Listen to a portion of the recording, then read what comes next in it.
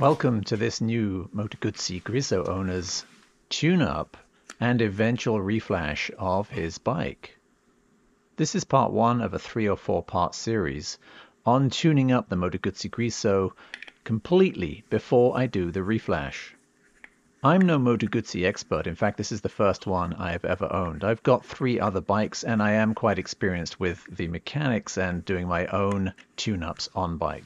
By all means, use this as a reference, but double check everything that I do and say for your own recognizance and to make sure that your bike is not going to get damaged by me. I bear no responsibility for what you do to your bike based on this video. As I mentioned later, my valve settings are not those mentioned in the Guzzi workshop manual, but from Pete Roper and others online who have got experience with this bike. To you guys who don't own a Moto Guzzi, just consider this motorcycle ASMR. If you want to go to sleep at night, put this on. I guarantee you, you'll fall asleep. Here we go with, first of all, the valves, the air filter, and the spark plugs in part one of this retune of the Moto Guzzi Griso 8 valve. This is a 2016 model, and I will eventually be balancing the throttle bodies and then doing the much vaunted Beetle reflash. Thanks, Beetle. Little lean. Comparison with new plug. Slightly different. It was what was recommended. EKB to EIX. This is iridium. And you'll notice that the electrodes are different. Be interesting to see how that works. Already gapped.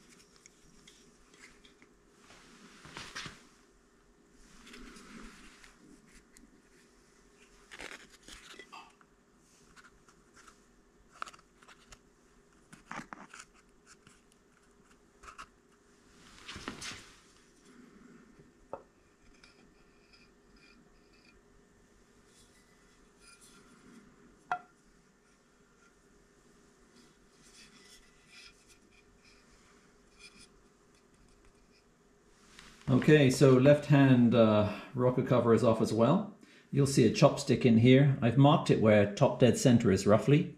I've gone around a couple of cycles and through the, suck, squeeze, bang, blow cycle, the 4 cycles. And you can tell you're in the right cycle. You can tell that you have done the squeeze and the bang, and they're done with. And you can tell you're on the right cycle for adjusting because when you move the rocker heads here, they actually move a little. I don't know if you can, that was my knuckle.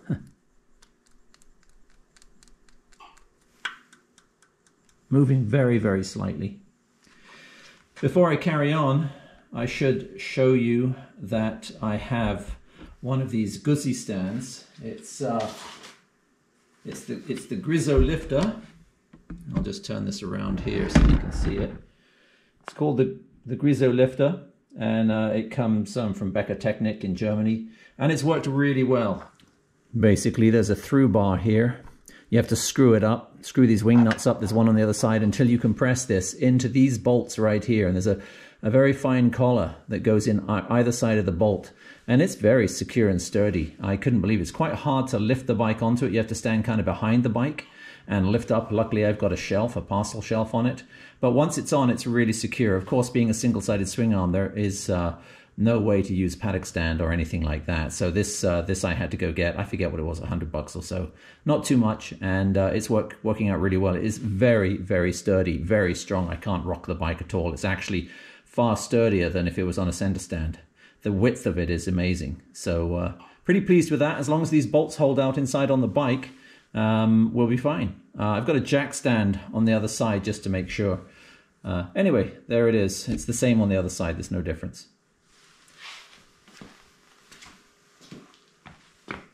So having never had a Guzzi before, I can understand why BMW owners and Guzzi owners are so pleased with their bikes, because doing the valves is an absolute cinch. I mean, accessing them anyway, they just stick right out here. I had to take a little bit of a trim off here. It's three bolts. Take the tops off and there I am. Husaberg, it's 5 hours. Well, 4 hours. I've got to get the radiators off. I've got to get the tank off. Got to get the subframe off. It's incredible to get it all off. Drain the coolant out of it. This is a completely different kettle of fish. Anyway, we'll see how the rest of it goes. Inlet is 0.1 of a mil. 1/10 of a mil. So here we go for the inlets. This goes in too easily. This goes in fairly easily. There's a tiny bit of friction on it. I think they can both do with a slight tighten. Outlets, according to my manual and what I've seen on the net, there's a bit of argument about it, but this is a 0.15 of a mil. So outlets 0.15 of a mil. And here I go. This goes in very easily. And this goes in very easily. Can I get a 0.2 of a mil in there?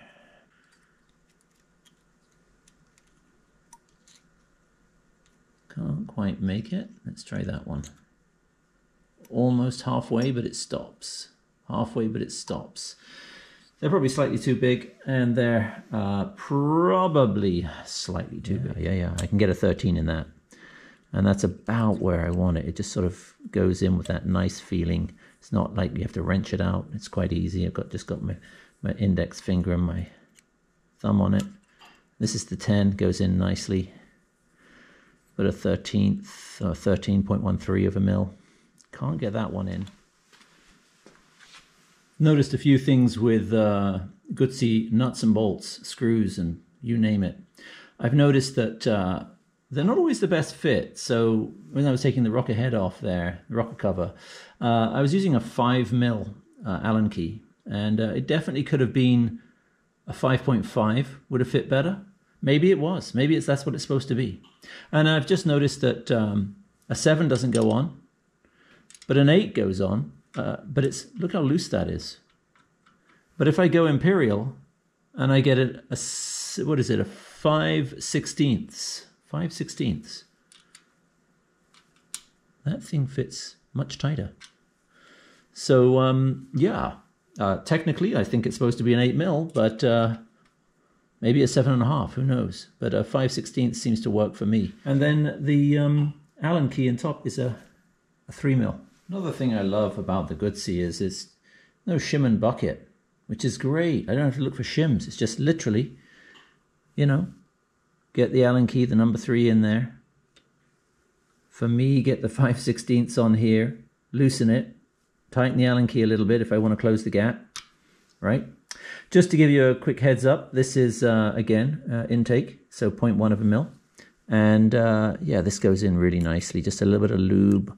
Just finger smudge of lube on there, and as I push it, yeah, that's nice. And then, you know, what I've been doing is wiggling it around here, just making sure that it stays even and constant there with the gap. So yeah, that's just it slips, and then just the tiniest push, and I'm putting no more force on it than that. So basically 0.004 of an inch, 0.1 of a mil. Intake, and they both go in pretty nicely now. Just the gentlest of squeezes to get it in there. Hardly anything, just flows in nicely, but not enough that I'm fearing that it's too wide. Okay, she's buttoned up. These are 8 Newton meters a piece. The spark plug cover is going to be 8 Newton meters as well. The spark plug is 15 Newton meters. Moly coat it before you put it in, and you cross tighten these. It was relatively simple. So 0.1 mil inlets, 0.15 mils for exhausts, and they were pretty close. A bit of faffing around with them a couple of times, and but I think I got them pretty close. Now, they aren't the workshop specs. The workshop specs will tell you 0.15 mils for the inlet and 0.20 mils for the exhaust. But apparently they run better like this. So I'll take the common knowledge and go with that for a bit and see how it is. They were pretty close to that anyway, so I suspect they have either tightened since or they were set to that. It's a bit of a coincidence that they were all really close to those previous specs, the 0.1 mil inlet and the 0.15 mil exhaust. Okay, spark plugs just go in here, so down it goes, and on the last one there was a really satisfying click, so there. Oh, I love it when it does that. Instead of that mushy feeling you sometimes get and you're not quite sure if you're in properly, you take it out, you put it in. This has got a lovely firm click to it. Getting them out, I used, you probably saw, I used a bit of cloth, a bit of webbing underneath here. It pulled it out. I've heard people have trouble pulling them out because this is so close and they'll use some tools and it'll rip. So I just used the webbing, came off a treat, it goes right underneath there, pulls off. Okay, put the little doohickey on here. It's a spark plug lead cover. And believe it or not, this is 8 Newton meters, which seems a fair bit for a tiny screw like this. I didn't actually get it to 8 on the other side. I was too worried I was going to strip it. So yeah, I'll see what this side. I've actually turned this down to 7. We'll see if I can hit 7. That's good enough for me. I am not going 8. And then you take the handy dandy Moto Guzzi badge. And on it goes. There it is. That's it. So so far, what have I done? I've replaced the spark plugs. I've replaced the air filter. You didn't see that. It's really simple. It's just underneath the seat. It's so easy. 6 screws, out it comes. New air filter in there. And I've tuned the valves now. So now I should be able to run a manometer on it and start to balance the throttle bodies, which are